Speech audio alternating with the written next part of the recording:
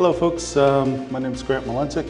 I'm a principal consultant with SRK in Denver. I'd like to thank Tim and the SME to present on one of my favorite topics. My focus will be a little more tactical down to the project valuations, especially in the 43-101 space.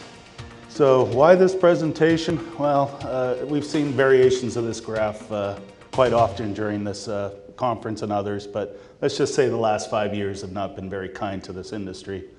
I mean, you got the S&P 500 up here, Toronto Global Index down there, but we've all seen this before. So what this means in a period of low metal prices and low market caps is that cost differentiation is the main driver for companies trying to attract interest for investment. And I think Dave Cox, this is straight out of your SNL Mine Economics, a very good little tool.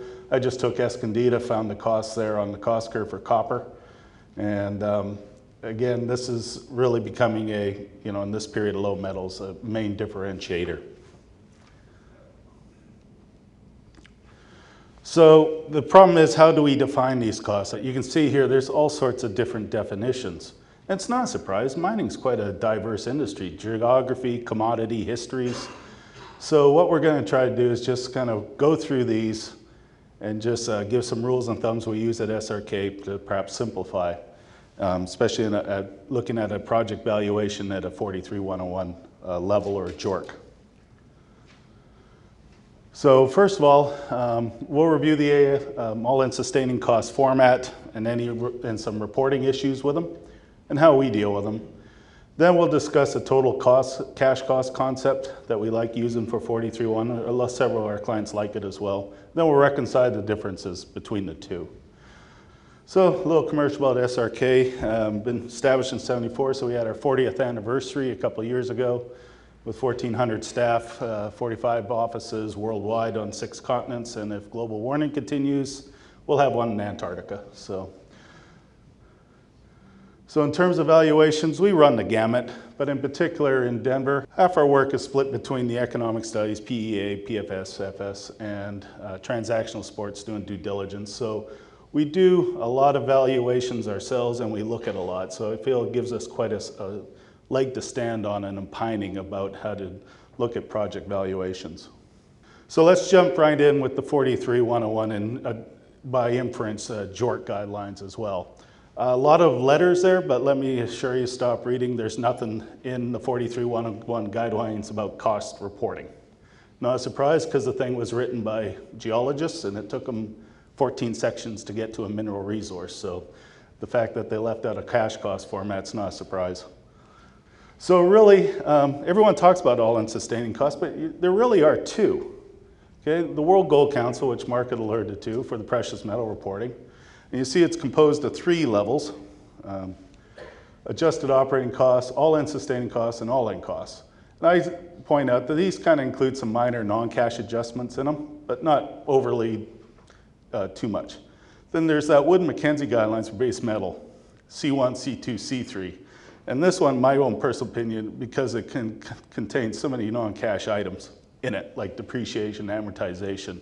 When we're doing a valuation on a cash flow for a project, this really messes things up, it confuses people. So what I'd like to do in the rest of this talk is talk about the all-in sustaining costs and the World Gold Council.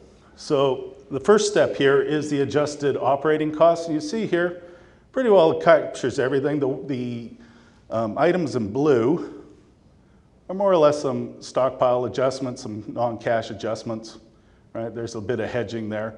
But overall, it captures, and includes byproduct credits, by the way. But overall, it seems to capture most of your operating costs. So with the sustaining costs, is basically take those operating costs and add on, as Mark alluded to, the corporate G&A, the bean counters and the lawyers and CEOs, and the reclamation, exploration, capital, stripping, development, and that equals your all-in sustaining costs. And these are, when it comes to valuations, related to the operation. Because the next step in the World Gold Council is the all-in costs. Like I said, people mix up these terms. I'm trying just here kind of briefly outline what each one is. So take all-in sustaining costs and add any off-mine or other mines at a corporate level to give you all-in costs. right here.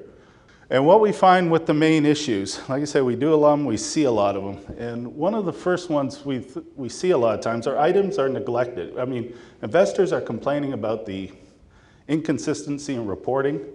I think a lot of it just has to do with lack of standardization.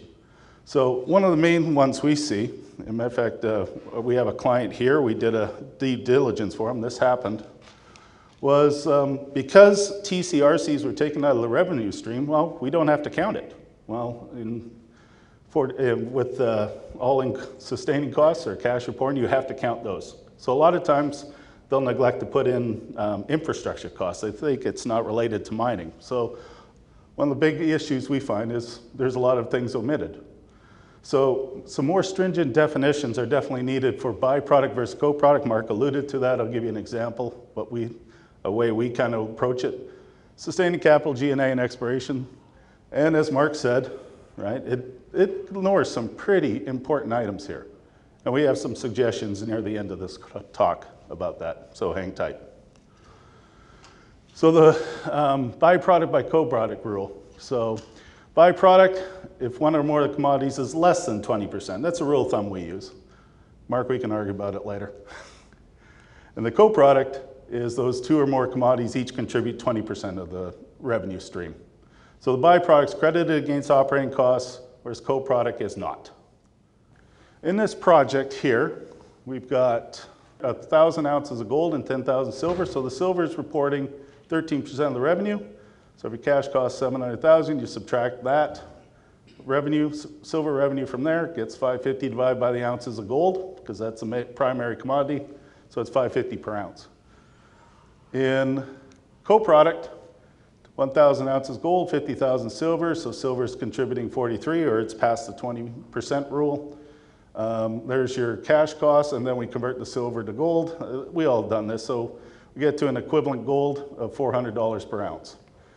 Now with these other items that need a little more definition, the sustaining Capex, rule of thumb for us is if the capital expenditure expansion is greater than 5%, of the nameplate capacity being increased, then that's development. It's not considered sustaining. Just a nice simplifying assumption. With G&A, of course, when you do a project valuation, you're not including corporate G&A. Sometimes though, if a project has a regional office, let's say Newmont has their mine operations at Ahafo, and some companies wouldn't include that regional office in the capital, but it should all be included. Then exploration, if your costs are, or your ounces, if you're spending money that is not producing the ounces in your business case, take them off, like the off-mine costs. Another one is taxation. You know that income tax is not included in costs. That's beyond me why it isn't. But we always know it's in the, always in the top 10, top 5 risks. This is Ernst & Young, and you can see they never call it taxation, it's resource nationalism. That's because there's 3 types of taxation that they say. One is the mandated export taxes that Freeport's finding in Indonesia. The second is just in-country ownership that countries like Venezuela is imposing, or just basically out and out nationalized the operation, or increased and newly imposed taxation regimes. And of course, this is the one that affects your cash costs especially. Luckily, we have definitions from the IMF of what taxation regimes mean. And we do know the first one, royalty and severances, either as a production tax based on volume or an ad valorem tax based on the value of the minerals, are already in this cost reporting. Generally, most people we see don't miss that. They'll include it. But what is never included, and this just seems like corporate or industry consensus, is the corporate income tax and any resource rent tax. Those are currently not, as you know, included. Why it isn't, I don't know. It should. I mean, the top line here is a pre-tax NPV curve at various discount rates, and there's your after-tax, and you need about 300 or 400 basis points to make up the difference. It's a significant impact to your operations. So okay, let's talk about now this total cash concept, which we think kind of simplifies things. Okay, composed of 3 types: direct cash costs, which are costs to incur to produce and sell the payable product, right, from beginning to end. The indirect is just the cost incurred the legal license to operate and the social license to operate, keep them in compliance. If you're not in compliance there, you're not going to be mining.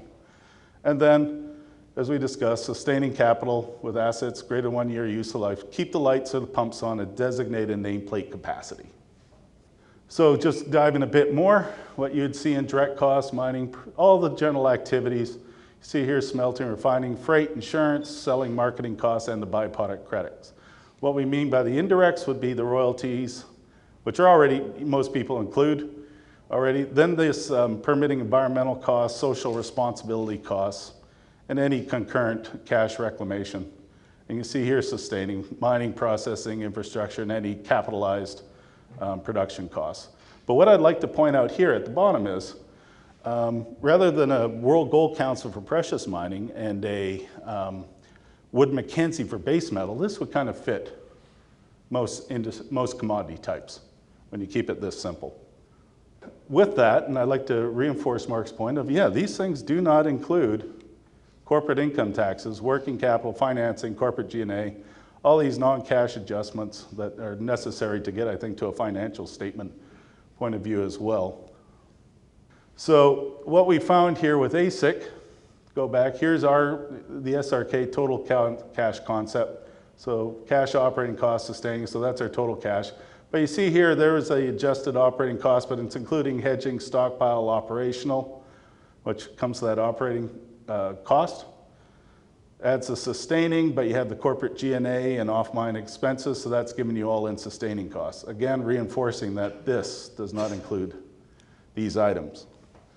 And so for the last one, stay tuned. We have this right now.